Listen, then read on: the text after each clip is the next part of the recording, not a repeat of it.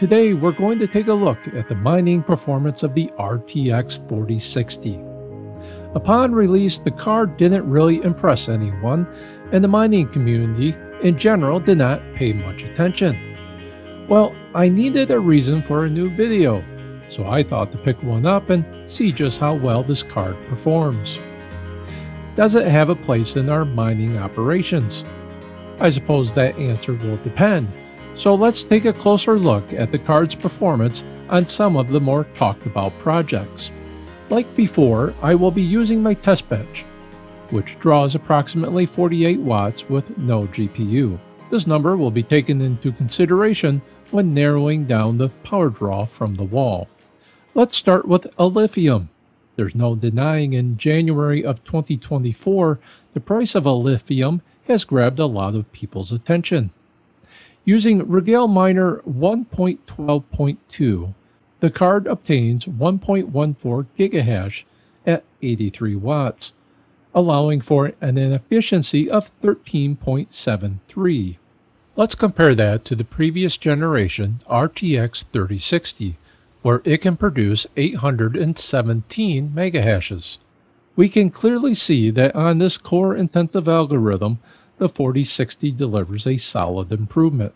I'm now going to share the performance of the 2060 Super and the 1660 Super. Let me also point out that I rounded down to represent the hash rate, but rounded up on the power draw. Let's also keep in mind that each of us will have a different experience based on our hardware and the silicon lottery. Over the last year or so, the core-intensive projects have gotten more attention, simply because it takes less power to run the cards. So I'm going to introduce Carlson and Radiant. Again, we're presented with the 4060 achieving the best results, delivering both higher hash rates and better efficiency.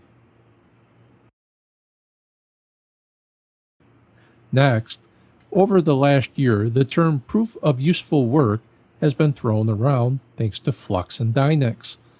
Let's see how the GPU delivers on these two projects. The 4060 delivers decent results, however at a much smaller margin compared to the last generation cards. For Dynex, let's notice that the 3060 may actually be the better card, and this is most likely due to the wider 192-bit memory bus and additional 4 GB of VRAM. If one is looking to build a rig exclusively to support Dynex, then the 3060 is the card to go with. Plus, one will benefit with the 3060 when mining with Compow. Speaking of which, we can see that the 128-bit memory bus bites the 4060's performance in the ass, seeing the hash rate drop to only 17.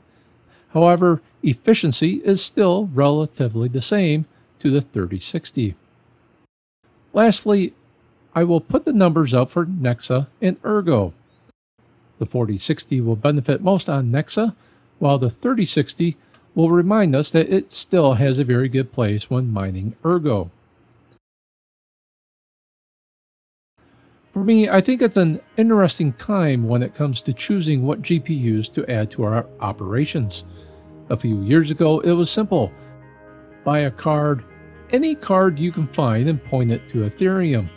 That's not been the case since the merge, and while there are several new projects to choose from, there is no clear winner. And that is actually a good thing. Yes, it's simple to have one project that gets all the attention and makes all the money. However, it's not a viable long-term strategy if one is looking to grow with the Web3 development. While we do need to find profitability, it's best to find it among dozens of projects, not just one. Who's the RTX 4064? It's not for everyone, especially if you're looking to invest in the upcoming cards from NVIDIA, such as the 4080 Super. That said, not everyone is able to or is comfortable dropping $1,000 per GPU. At a price point of $300, the 4060 may be a good option for someone who's just getting into mining. However, we can't ignore the option of buying some of our GPUs on the used market.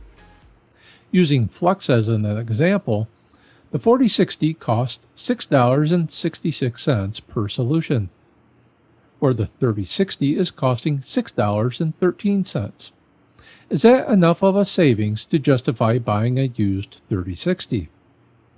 Let's go a bit further. In the idea that the rig is meant to primarily be used for Flux, we'll add the 2060 Super, where the cost per solution is down to $3.80. Now let's flip the table and look at the dollar to hash ratio for Alephium. Again, we see the 2060 Super stands out to offer the best value to performance ratio. I've not spoken much at all about the 1660 Super. It clearly is the least expensive option for new miners, and while its efficiency is respectable, the overall performance gets in the way when it comes to the topic of card density. I'll conclude the video by suggesting that the 4060 is applicable to a small farm operation. However, we are in an era with so many options to choose from. Are there better options? Yes, but with a higher price tag. I suppose now more than ever, the RTX 3070 from the previous generation continues to hold the title of a card that is best described as a jack of all trades and a master of none. Do you have the 4060? If so, comment below on how you have chosen to use it. If the video provides some insight, a hit on the like button is appreciated. And to help grow the channel, consider subscribing. And as always, thanks for watching.